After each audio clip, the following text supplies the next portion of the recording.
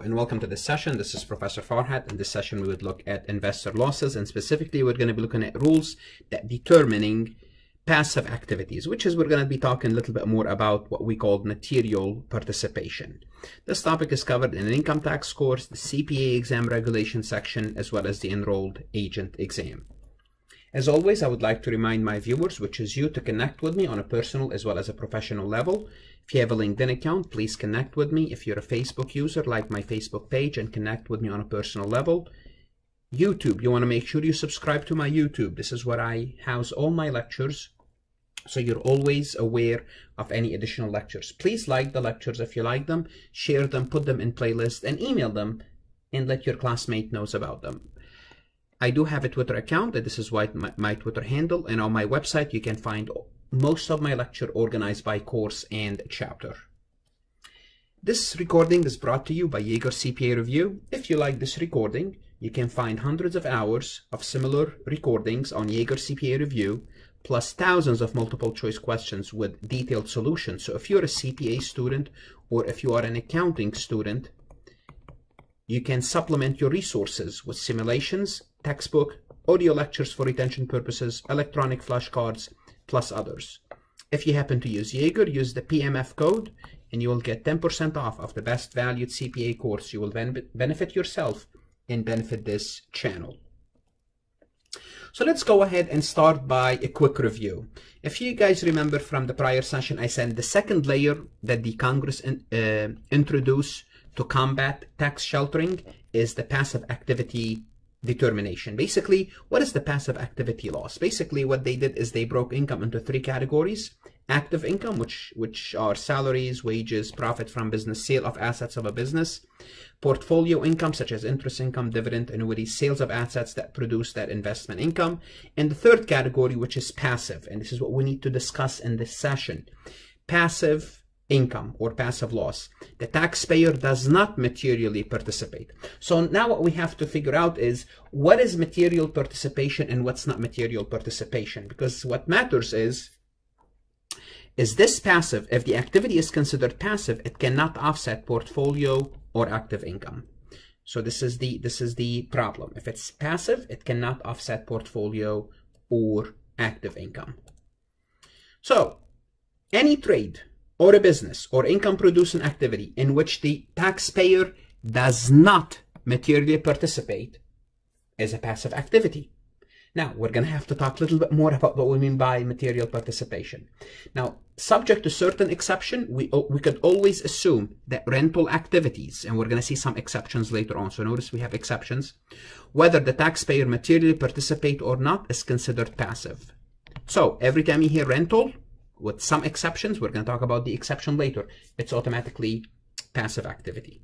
Okay? Because the original rule, the reason is this, the original rule was that when Congress tried to curb the abuse of the tax shelters, they were targeting rental activities. Therefore, all rental activities is considered passive unless it meets some of the exceptions. Okay? So, but to really figure out if the activity is a passive or not passive, we have to address three questions.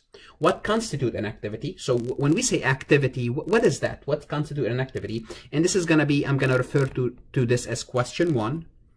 What is meant by material participation? I'm going to be referring to refer to this by question 2.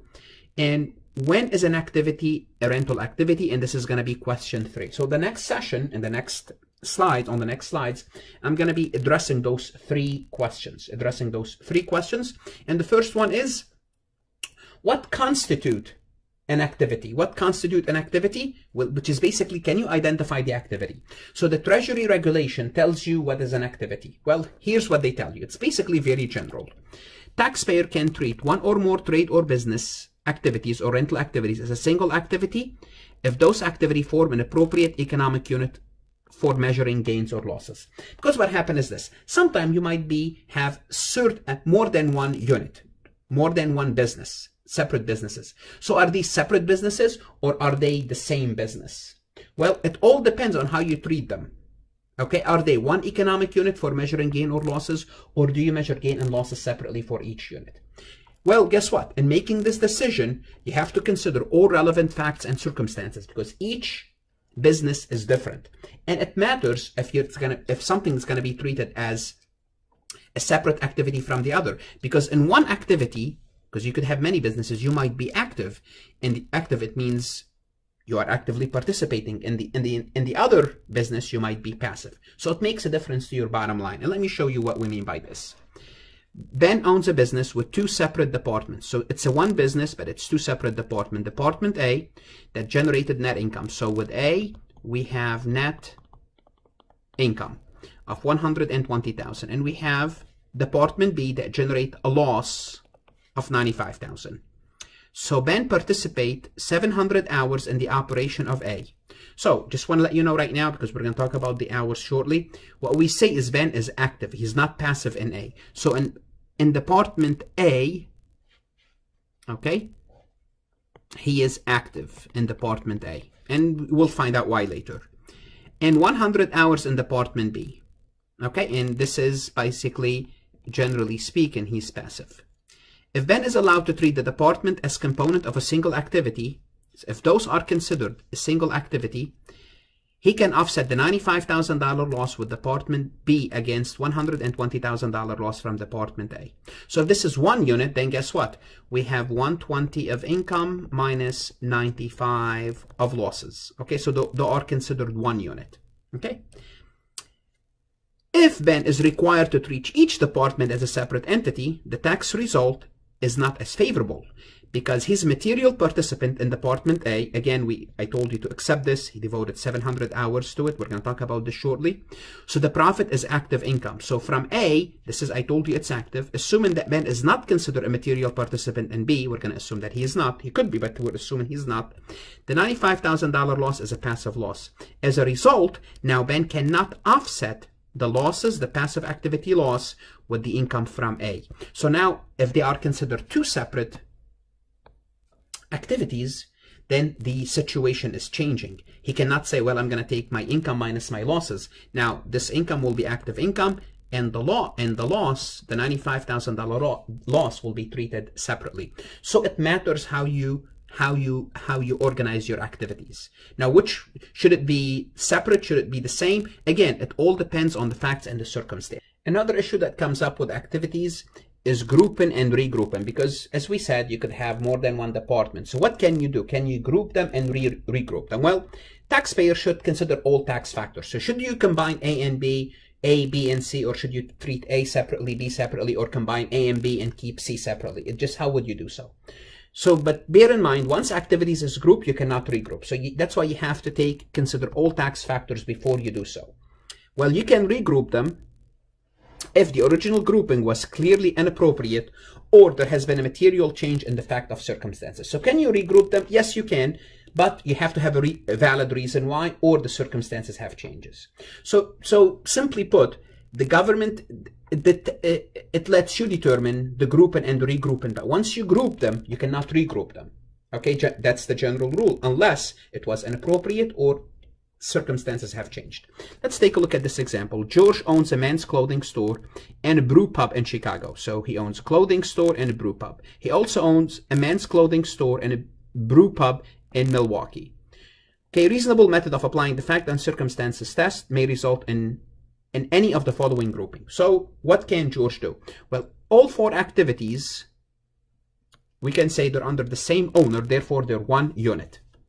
Or we could say the clothing store might be grouped as one activity and the brew pubs because they're separate activity in another activity. So now we have two.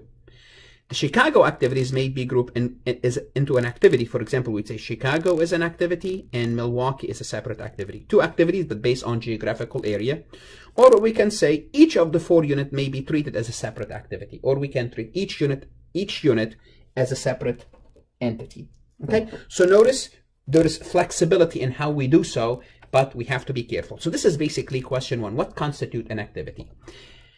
The second question we have to answer is material participation. Okay, what constitutes material participation? What's meant by material participation? Okay, an activity is treated as an active rather than passive thus not subject to the passive activity loss. We don't want it to be subject to the passive activity loss if the taxpayer meets one of the 7 material participation tests. So when it comes to material participation, we're going to have 7 tests that we're going to have to go through. Okay, test 1. Taxpayer participated in the activity more than 500 hours. If the answer is yes, then this is inactive. Okay, so did you participate more than 500 hours? But test 2. Taxpayer participation in the activity is substantially all the participation of the activity of all individuals for the year. So he did most of the work for the whole entity. It doesn't, there's no specific number of hours, but the taxpayer activity is substantially all of the participation. So basically he's in charge of everything. Okay, he's running the business from A to Z, basically. Test 3. Taxpayer participated in the activity more than 100 hours during the year and not less, and notice here, that just not 100 hours. Remember, don't forget the other part. And not less than the participation of any other individual in the activity. What does that mean? It means you participated more than any other individual, but you have to put more than 100 hours. If that's the case, it's active. Test 4. Taxpayers' participation in the activity is significant, and the taxpayers' aggregate participation in all significant participation activities during the year exceeds 500 hours. So your participation is significant. Now, what is significant? It means you are making the major decision, and the taxpayer aggregate, which is all the addition participation in all significant participation activity during the year, exceeds 500 hours. Then that's also would make you active. Okay, and significant participation is more than 100 hours. So that's one aspect of it. It's more than $100. To be significant, it has to be more than 100 hours. Test 5. Taxpayer materially participated in the activity for any 5 during the past 10 years. So basically, we would look at the past 10 years, okay? And as long as you were active in the past 5 years, whatever under any of the tests, then you are active. Okay, if you are active for the past 5 of the past 10 years, then you are active. Test 6. The activity is a personal service activity. What does that mean? It means the taxpayer materially participated. So if it's a personal, it means it needs your work. If you're a lawyer, you're an accountant, those are personal service. You need to be involved in the activity. Okay? So in that situation, the taxpayer materially participated for any 3 preceding years, then it becomes active. Okay? Especially if you are participating, and you have to be participating. Test 7. Based on the facts and circumstances, taxpayer participated in the activity on regular, continuous, and substantial basis. Okay? So please note that regular, continuous, and substantial are not specifically defined in the regulation. What does define this? It's based on facts and circumstances. So you have to meet any of these 7 tests, okay, for the activity to be considered active. Now, the point is you want to avoid the passive category. You don't want to be considered passive. Why?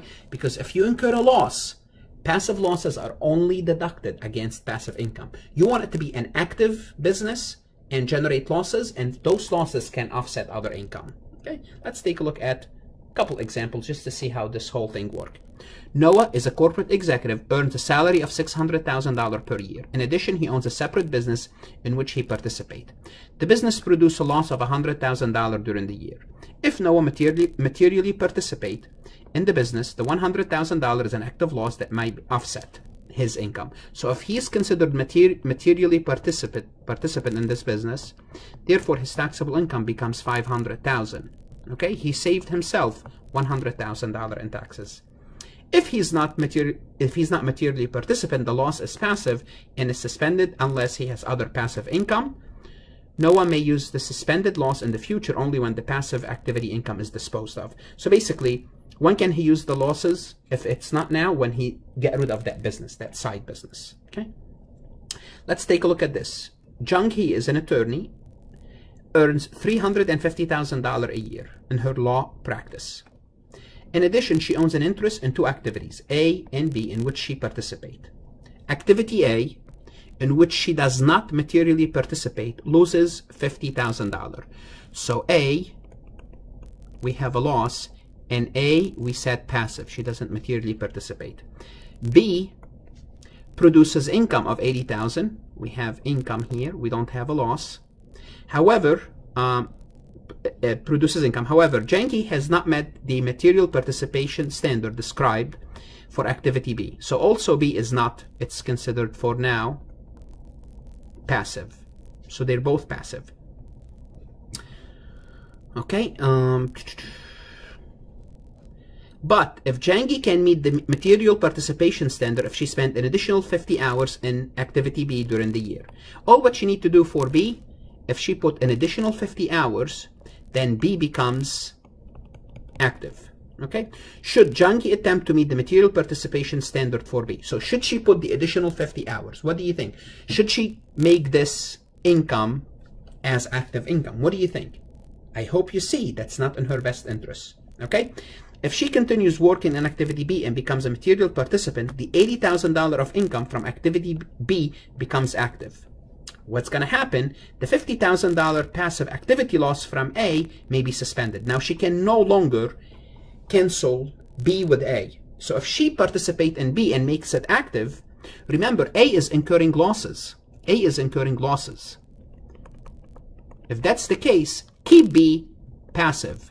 Why? Because we're going to take the income from B and take the loss from A and reduce the income from B. If we make B active, then our losses from A they're basically suspended. Okay, so what's a more favorable strategy is for Janky not to meet the material participation for B, thus making the income from that passive, thus making the income from the activity passive. This enables her to offset the 50,000 passive activity loss from A against the income from B. So don't make B active. Why? Because you have passive losses. You could use the losses to offset B's income. Otherwise, if you make B active, then the $50,000, they become not useful for you, at least for now, until you get rid of the business or you have another passive income from another business. So we have to be careful. Hopefully this example is really good.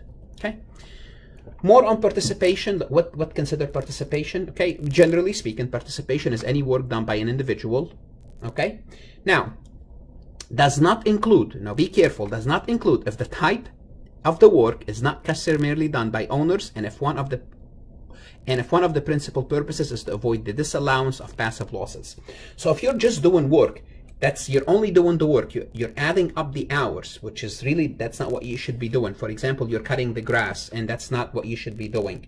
Or you are carrying out maybe simple tasks, just to basically to add up the hours. That's not allowed. That's not allowed. Okay. And the hours not allowed if they are being done as your capacity as an investor. Remember, if you have a business, that's your business. But if you make investment decision, like for example, when you go to meet with the bank, for example, if you're negotiating a line of credit, that's the job of an investor. If you meet with potential investors to raise money for the business, those hours are not used. Okay. So work done in individual capacity as an investor, don't count those hours.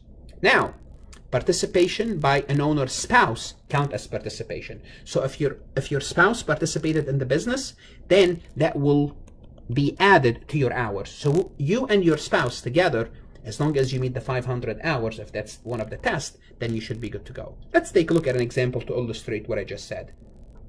Emma, who's a partner in CPA firm, owns a computer store that operates at a loss.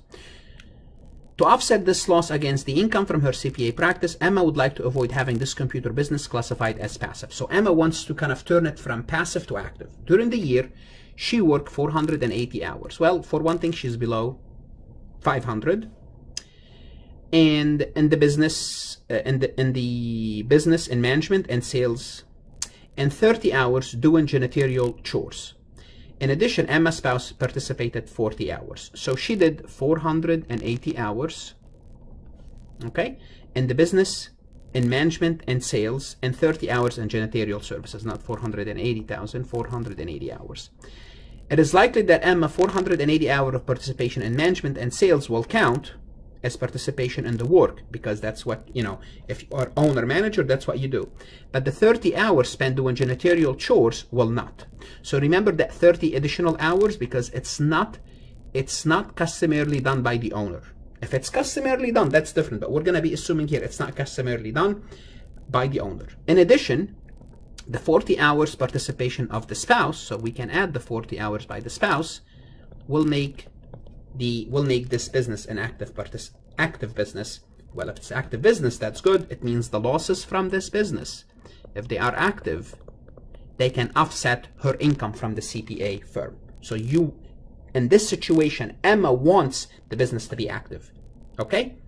But she cannot do janitorial work to add up the hours, but she can count her spouse's hours, okay? So hopefully we get a good idea about what active participation means, okay? Active, yes, what's qualified or what constitute material participation, not active participation. Once we need the material participation, well, guess what? Then it is active business. Then we can deduct the losses because it's active against active income. Okay, one more topic. The third question we need to talk about is rental activities. Remember, rental activities, what did we say about rental activities? Automatically passive. Automatically passive. Again, because the rules was to curb rental activity abuse, unless it meets one of the exceptions. So what are the exceptions? Well, temporary regulation provide exception for certain situation where the activity involve rental of real and personal property, okay, that are not treated as rental activities. Okay, let me tell you, I used to own a rental property. So basically I used to own a home, 2-unit. I used to live on the first floor and I used to rent the second floor. Okay, so this is a rental property. This is rental. This is rental property. Guess what? There's an exception for me. There's going to be an exception for me. You will see it later. But this is what I'm trying to say. Okay, it was that I was working in a CPA firm. That was my full-time job. I was also teaching, but I also had rental property. Well, you're going to see passive activity will not apply to me. Okay, but this is basically, we're going to see this much more in details. But okay, but here we go. If exception applies, activity is subject to the material participation test. So if your rental activities and they give you an exception, you still have to materially participate in the business. Okay, let me show you an example. Sarah owns a fleet of automobiles that are held for rent. She spends on average 60 hours a week in the activity. Assuming that her automobile business is considered rental activity, it's automatically subject to the passive activity rules, even though Sarah spends more than 500 hours a year in its operation. Once it's rental activity, automatically it is passive. So take a look at Arturo. He owns a bicycle rental business at a nearby resort. Because the average period of customer use is 7 days or less, Arturo's business is not treated as rental. So now what we have sometimes, it looks like a rental business, but the majority of the service is basically servicing the customer rather than generating money from the rental. Okay, so there's a significant portion of the business is service to customers.